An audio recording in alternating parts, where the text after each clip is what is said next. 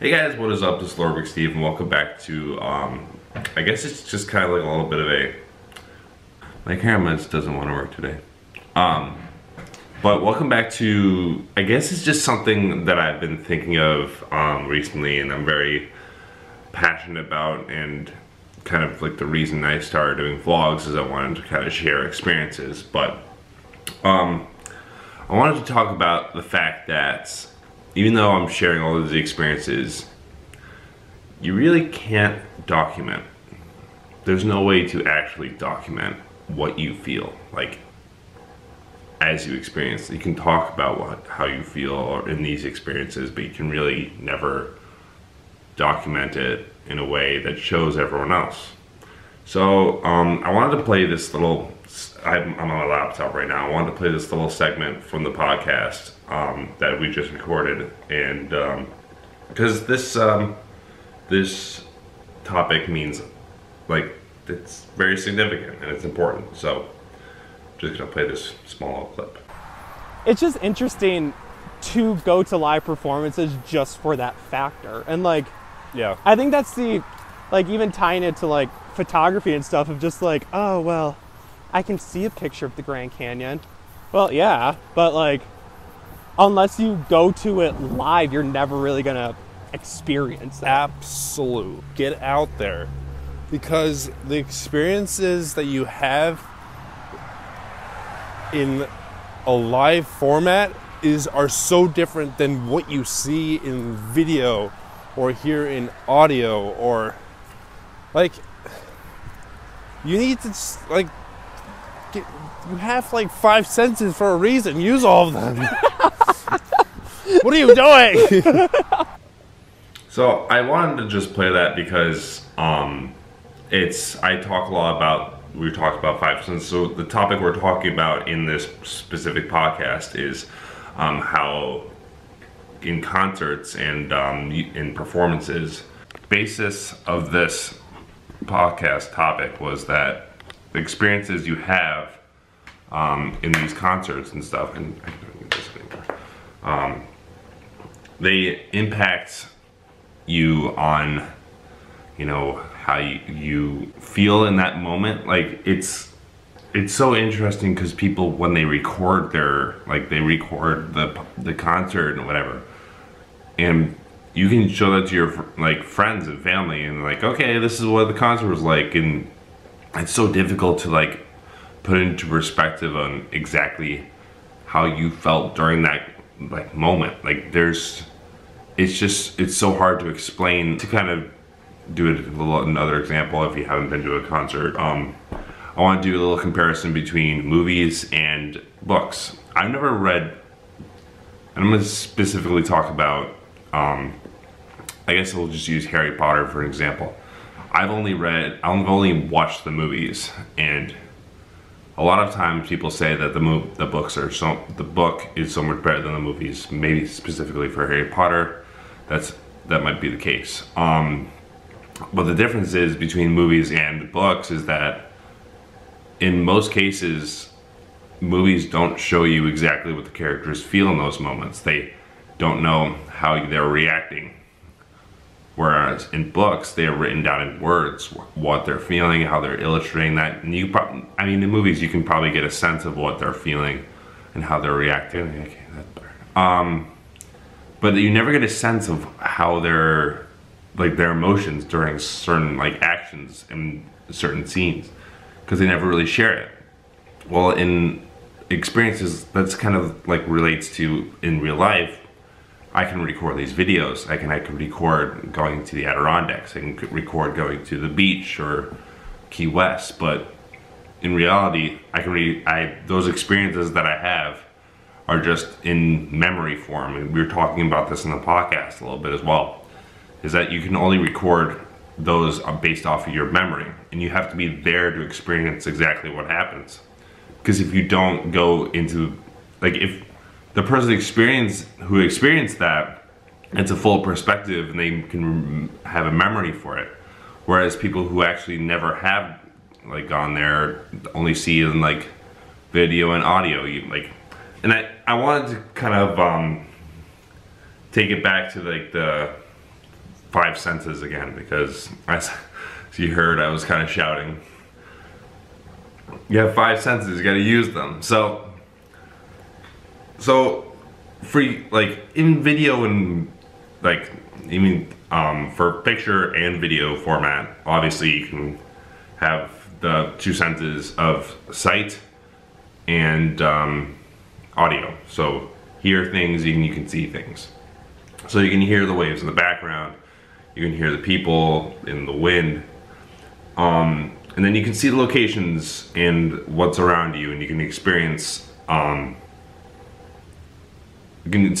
exactly what either you have seen or someone else is seeing, but it doesn't really give you a perspective. And what I want to talk about, exactly what I mean by that, is specifically, I've had the most perspective when I'm somewhere on top of a mountain, like probably in the Adirondacks or somewhere. This is probably the best example.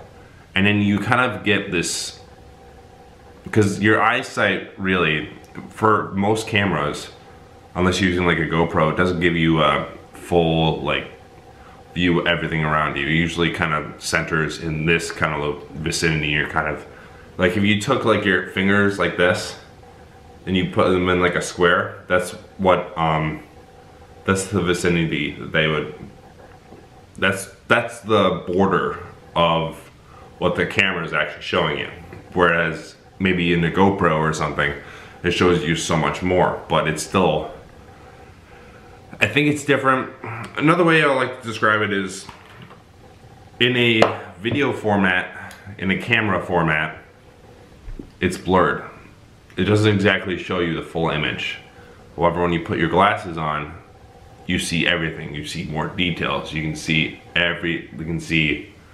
like the parts on the mountain. You can see the sky and all that other different things that you can't really, I mean, you can probably see it if you have a really good quality camera, but I mean, the human eyesight is so much different than what the camera, I think it likes me wearing glasses, so I'm just gonna wear glasses because it doesn't recognize me as a face. So the camera just can capture only so much. That's what I guess I'm trying to say. Like, even right now, you can't see exactly what's behind me, but the camera is still capturing some of what's there. And even if I look behind me, like I can see leaves all the way in like the back parts of the forest. Like, it's so different from a human perspective rather than a camera perspective. I'm sure it eventually will have technology where we can get somewhat close to what we can experience, but your eyes are there for a reason, and your senses are there for a reason. The taste, touch, and smell.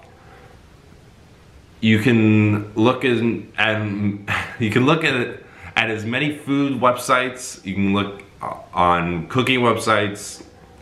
You can look on, you can look at any like food-based things that are based off of taste.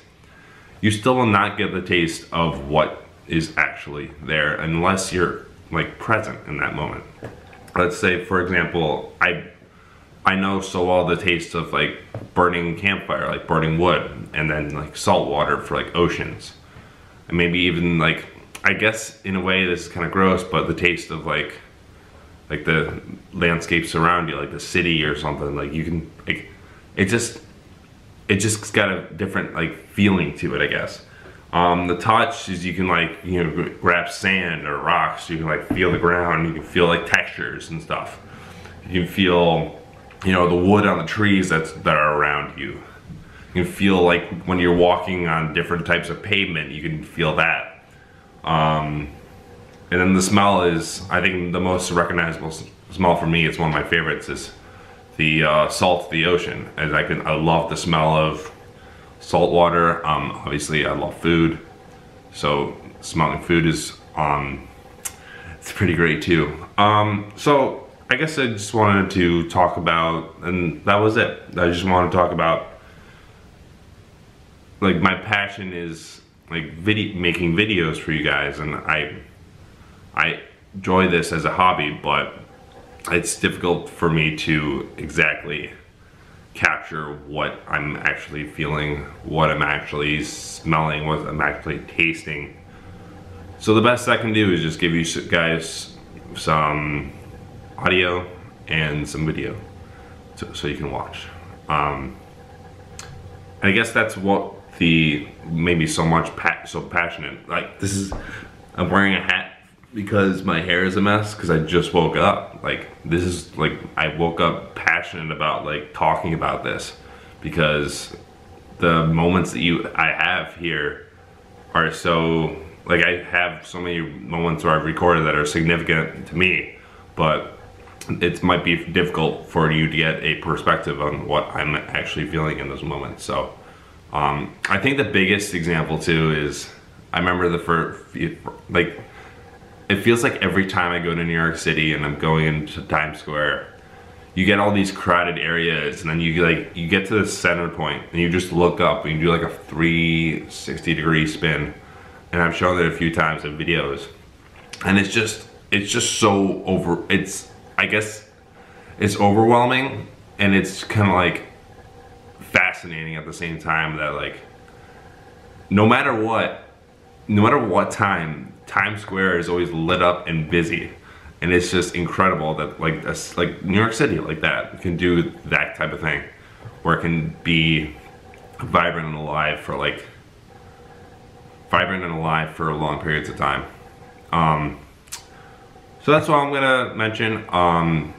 If you haven't listened to our podcast, you can go check it out in Anchor or wherever you listen. And the episode I just shared was concert experiences and Into Itness. So check that out. If you just search Absolute Adventure for our podcast, you can find it anywhere. I'll link it through Spotify because I know a lot of people use Spotify.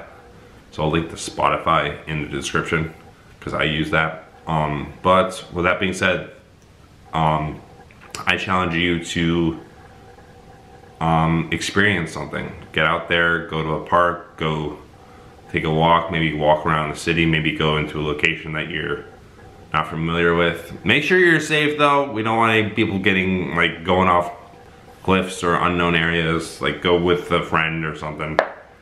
And then let me know how you experience it, how you feel, what you tasted, what you touched, what you smelled, like what was it like? So that being said, thanks for watching. Hope you have a good week.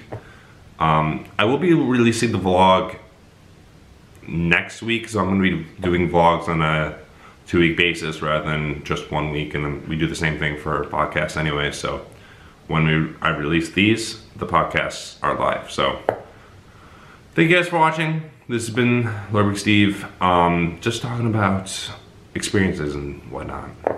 And we'll see you guys in the next video. Bye.